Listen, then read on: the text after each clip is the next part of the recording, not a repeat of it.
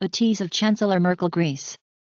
The development comes in light of the arrest this month of an Afghan man who was convicted of attempted homicide in Greece in 2014, released on parole in 2015 only to subsequently surface in Freiburg as a DNA-linked suspect in a rape murder that shocked Germany.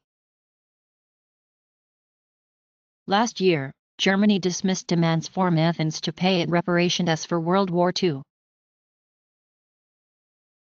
But the backlash against immigration has forced Merkel to uphold those liberal values a little less forcefully as her approval rating dipped to a 5-year low of 45% in September. Nevertheless, reports out of Berlin on Friday stated that the German chancellor will bring up the issue of illegal migration, namely, mostly Third World nationals entering from Turkey into Greece and then attempting to reach Western Europe, especially Germany. The projections for the Greek economy are extremely positive for next year, Tsipras said, adding authorities expected 2.7% growth in 2017 and 3.1% in 2018.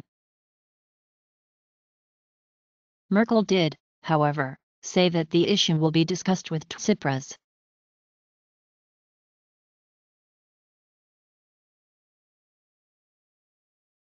Thanks for viewing this tease. Sign up for the Tip Top Tech channel or search for a Tease Second Mind on YouTube to find and then enjoy other teas.